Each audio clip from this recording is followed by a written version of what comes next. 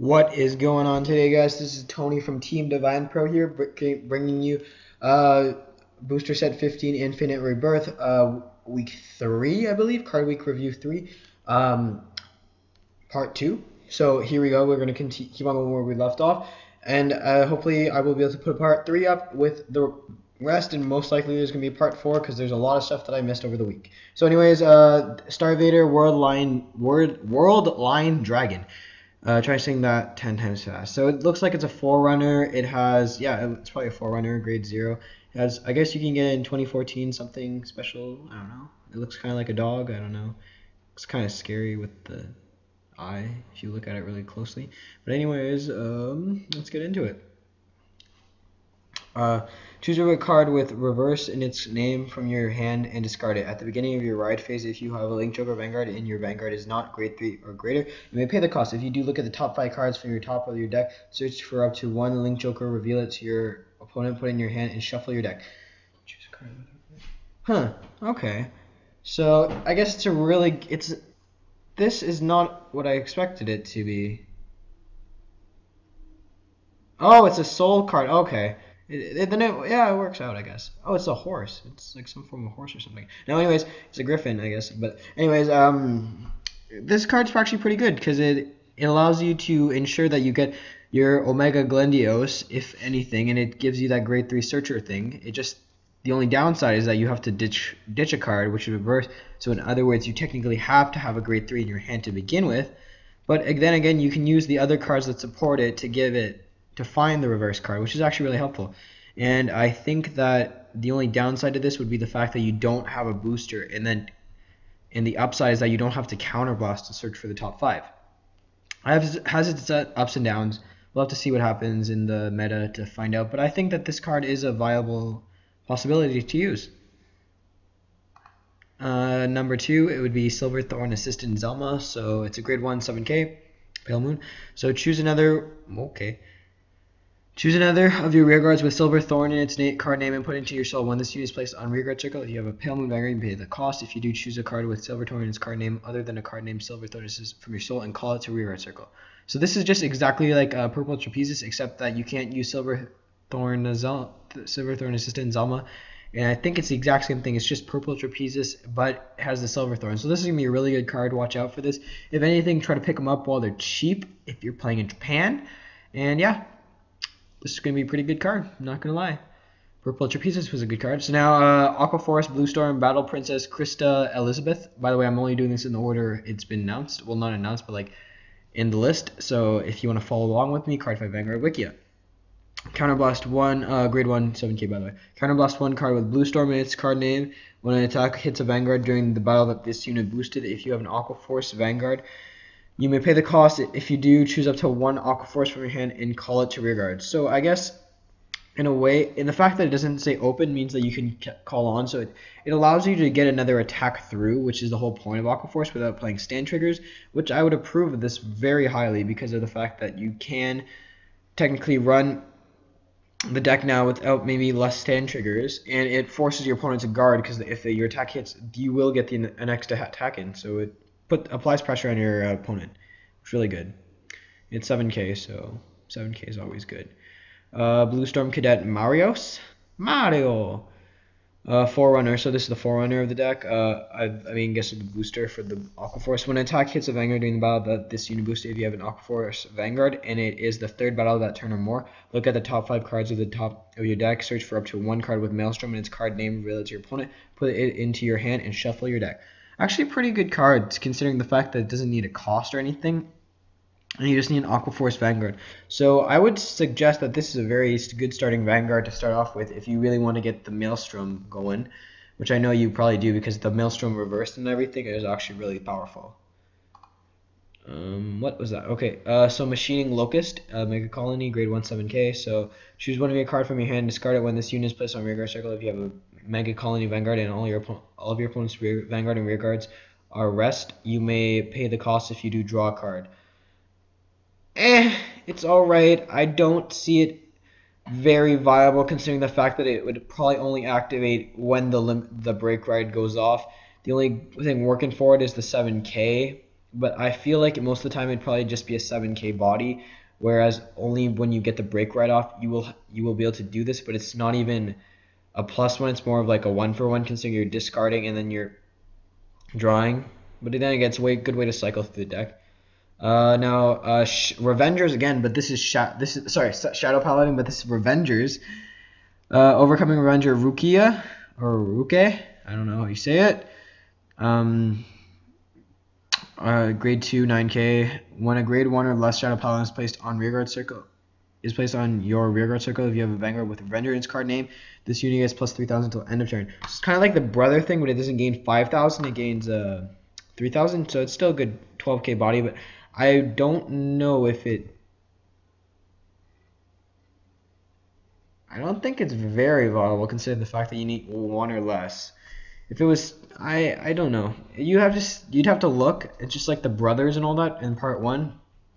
You have to like think about it and all that, but I don't feel that it's going to be too big of a card considering the fact that you have to play Tartus to probably get the consistency of this card to go up, and you probably have to play a fair bit of grade 1s, like maybe 15 instead of 14.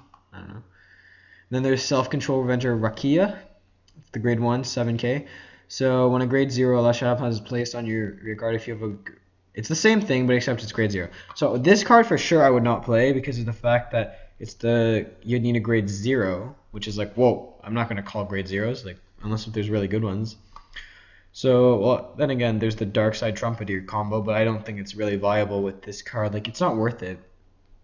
I probably would not play this because there's better 7Ks of Avengers than this card. Now, History Liberator Meron. I guess Marin's cousin or sister. Doesn't look like it with the art. It looks really weird. It looks like a doll. Really ugly doll. Okay, when this unit, grade 2, 9K. When this unit is placed on rearguard circle from your deck, if you have a Gold Paladin Vanguard, look at the top 5 cards of your deck. And search for up to 1 grade 3 or greater Gold Paladin, reveal it to your opponent, put it into your hand, shuffle your deck. So the fact that this is grade 3 or greater suggests to me that possibly they will be getting a grade 4. We don't know because actually there is the possibility because they're having a trial deck soon based on the manga Royal Paladins, but that's Royal Paladins. By the way, you Royal Paladin players, yeah, you know, you just heard me say something about the manga. There's going to be 17 new released cards for Royal Paladin that you might want to get your hand. Might want to look out for that, you know. Prepare yourselves. Get those Royal Paladin cards ready. Anyways, continuing on. The card's alright, I guess. The fact that it has to be called from the deck, like Gold Paladin is, it's kind of wishy-washy in a sense, because I don't know if I would play it.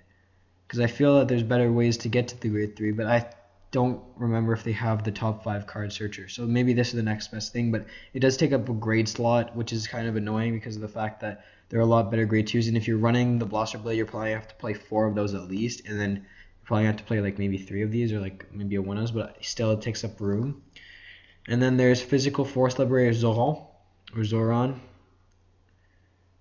I feel like they're repeating names of like just the Royal Paladins, like all of them. Because I remember that there was like a Zenith guy, I don't remember, but like it looked the exact same. It was blowing bubbles and all that. Bt-15 guys, Bt-05, check it out. Royal Paladin, grade 3, 9K. So anyways, this is a grade 1, 7K. I'll put this unit into your soul. When this unit is placed on Vanguard from your deck, if you have a Gold Paladin Vanguard, you may pay the cost. If you do, look at the top 3 cards of your deck. Search for up to 1 Liberator's card name.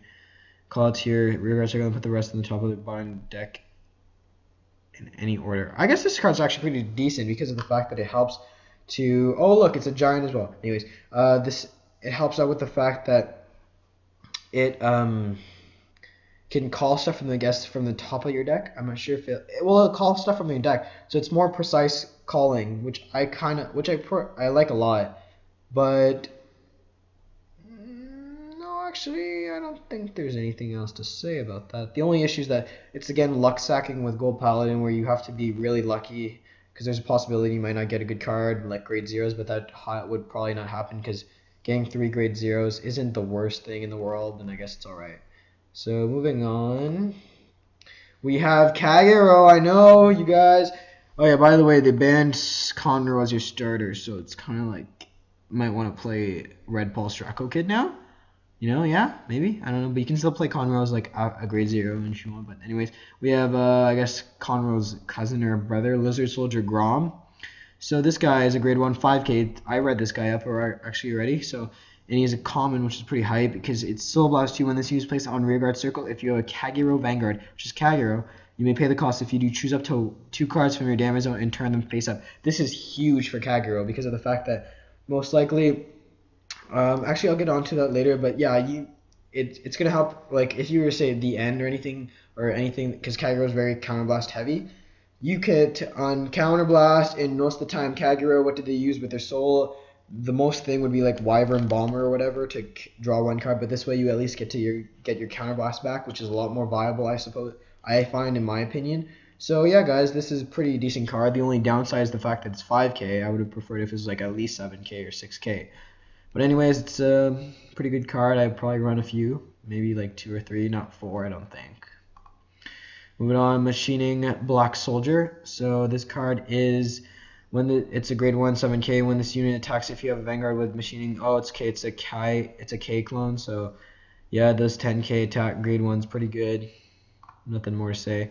Assuming that this it's a Forerunner. It's a grade 0 5k Mega Colony. Machining Little B.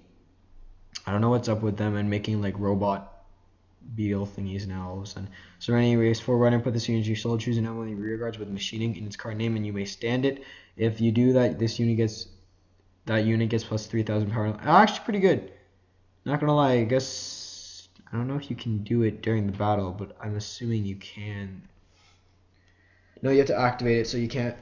Activate. You can do it. I think, if I'm correct, with my rulings, activate, you can play it during the battle. Yeah, so you can do this after you attack. Yeah. So it's pretty clutch, I guess. Pretty good card to run as a starter. Now we're moving on to cards that have not been technically confirmed to be in the booster set, but because of the fact that they don't have like actual card art yet that's been released. But the magazines have released them, and you can just read the text off here, so people have made translations and all that good stuff. So we have Machining Spark Hercules. If you remember, there's Hercules as a grade 2 in Mega Colony, so now this is 11k grade 3. So Limit Break 4, Counterblast 2, card with Machining its card name, a special Counterblast when this unit attacks a Vanguard. If all of your opponent's Vanguards and Rearguards are rest, you may pay the cost. If you do, this unit gets plus 10,000 power, critical, +1 until the end of turn. And choose one of your opponent's Rearguards, and that unit cannot stand during your opponent's next stand phase. Soul Blast 1, card with Machining its card name. Rest all your opponent's rear guards, and this unit gets plus power plus 2. Whoa, okay. What the heck? This card's actually really good. So it seems to me that the deck Mega Colonies is being more viable at grade 3, whereas grade 2 and grade 1 it's just more like kind of like Link Joker, whereas it's like, oh okay, I have 7k body vanillas and all that. It's not a big deal. But when you see, it seems that when you get to grade 3, that's when the stuff happens. Yeah. So when you break Rider, you get this guy out. It's going to be really good because then your abilities all go off. But then again, I still would not run some of the cards. I like that grades, that 7k Cycler. I wouldn't play a lot of them. But this card's really good, nonetheless. Machining Red Soldier. Reminds me of the black ant guy from the 8k. I don't remember its name. When this unit attacks, if it's grade 2, by the way, 9k. When this unit attacks, if you have a Vanguard with Machining in its card name, this unit gets plus 3,000. Okay, so the 12k attacker. Okay, good turn. Okay, Silver Thorn Upright Lion. So this card, it looks like Barking Manticore. I feel like I've seen it before. I think if I'm right, it wasn't one of the episodes. I'm not sure, but yeah, it looks pretty sick. It's grade 2, 9k. So per Pale Moon. When another unit with Silverthorn in its card name is placed on rearguard circle from your soul, if you have a Pale Moon Vanguard, this unit gets plus 3,000 until end of turn.